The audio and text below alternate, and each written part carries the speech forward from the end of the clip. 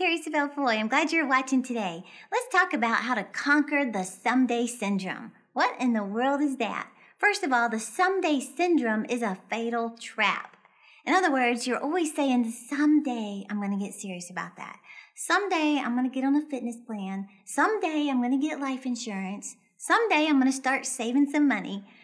Someday, I always say someday is not a day of the week. It's not someday, Monday, Tuesday. But a lot of times we get into that trap, we get into that rut of always thinking someday off in the future, but then someday turns into some months and then some years and some decades and then it's over. In fact, Jack Canfield said this, the one sentence that fills the thoughts of people as they prepare to pass on is this, if only I'd done the things I really wanted to do, my life would have been so different. In other words, always saying someday I'm going to get serious about it, but it never happens. Well, I heard this story about a guy named Ken Hitchcock. They called him Hitch, kind of like the movie. He said he weighed more than 450 pounds. And he said his size did not deter him from going after his dreams of coaching hockey.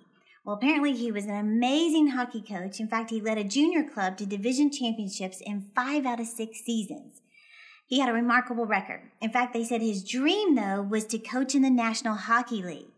Well, they said he knew everything there was to know about hockey, including getting the best performances from his team members. Well, he wouldn't give up on that dream of being in the NHL. His weight, however, was a major factor. In fact, people told him that he probably wouldn't get selected in the big league as coaching for NHL because of his size. Well, one day at the end of practice, he slipped on the ice and he fell. And he was so humiliated, so embarrassed, so frustrated because he couldn't get up. Well, some of his team members, they had to come pick him up, put him on the bench. And he was so embarrassed that he said, that was my defining moment. He made a decision. Instead of always saying, someday I'm going to get my weight under control. Someday I'll get serious about this. He said that was his defining moment. Well, with the help of some of his friends, he got on this schedule where he began working out consistently. Every day he was doing something to exercise. Then he started eating healthier. He said in less than 2 years, he lost 250 pounds, amazingly. Now think about someone who had struggled with their weight years and years and years, and once he made a decision that someday is today, he lost more than 250 pounds in less than 2 years. Well, like I said, he wouldn't give up on his dream. In 1997, his dream came true of being a coach in the National Hockey League. For who? The Dallas Stars. We're right here in Dallas, so go Dallas. Well, then get this. 2 years later, he achieved every coach's dream in the NHL, which was winning the Stanley Cup, which was the first time the Dallas Stars had ever won the Stanley Cup. Well, think about this. What would Ken Hitchcock's life story be if he had maintained the mindset of someday? Someday I'm going to lose this weight. Someday I'll start eating healthier. Well, because he made someday today, it changed the whole direction of his life. His entire destiny was changed because he turned the somedays into right now. Well, my question for you is, what would happen if you adapted that same mindset where you say, I'm going to stop putting it off, I'm going to stop telling everybody someday I'm going to get serious, and you said someday is today? I think it would change the whole course of your life. And the thing is, once you make those decisions, those destiny decisions, it not only affects your life, but it affects those closest to you.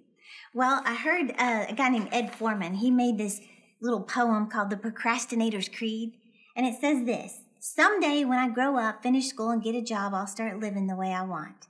Oh, someday after the mortgage is paid off, the finances are on track, and the kids grow up, I'll drive that car and take exciting trips.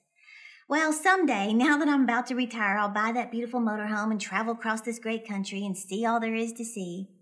Someday. And he said that becomes the mindset of most people, is someday. Have you ever heard this phrase? Make sure when it's all said and done, you've done more than you said.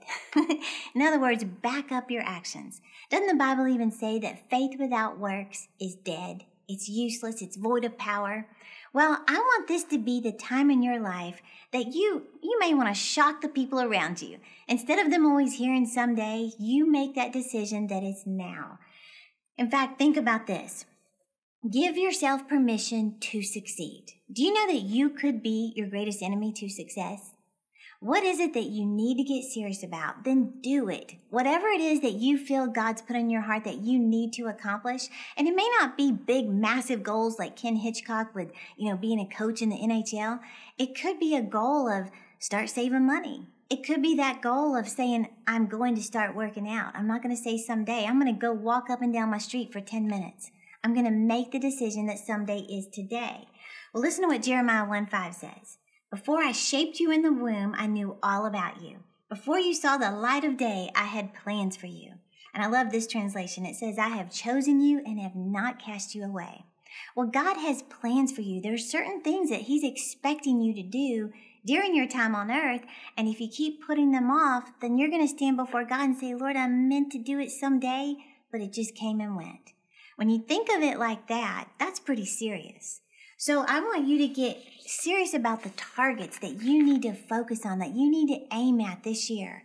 And don't get overwhelmed by it. Just narrow it down to a few things and get a plan of action. Nito Kubine, he's the president of High Point University, he said nothing can add more power to your life than concentrating all your energies on a limited set of targets. Don't get overwhelmed. Just limit it to a limited set of targets. You've heard the phrase, if you aim at nothing, you'll hit it every time, right? So practice having integrity with yourself. If you said this year, I'm going to get my health under control, then start today. Like I said, even if it's 10 minutes, start today. You could do some crunches right there in the living room. Or if you said, I'm going to stop spending more than I make, then you could cut up those credit cards right now and say, someday is today. I'm not going to do it tomorrow morning. I'm starting right now. Or if it's getting life insurance or going back to school, or, you've been saying, I'm going to take an accounting class, then go online right now and just do the research for it. That way you're checking it off and you're not saying, I'm going to do that tomorrow. What did Jimmy Lyons say? Tomorrow's the only day in the year that appeals to a lazy man. So don't put it off till tomorrow. Do something today in the direction of the goals you want to accomplish. So I just want to challenge you. Remember, faith without works is dead. When you get inspired to do something, they say if you don't do something about it within 24 hours, chances are you never will. So turn someday into today. If you're enjoying the podcast, please subscribe to this channel. Follow us on Instagram, Facebook, Twitter, so I can keep you motivated to achieve your dreams. Thanks for watching.